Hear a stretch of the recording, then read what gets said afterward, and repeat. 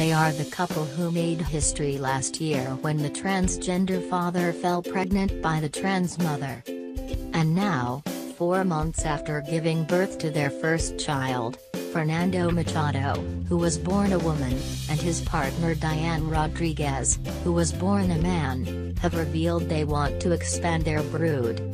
The new parents, from Ecuador, have opened up about life with their new baby after becoming the first transgender couple to fall pregnant in South America.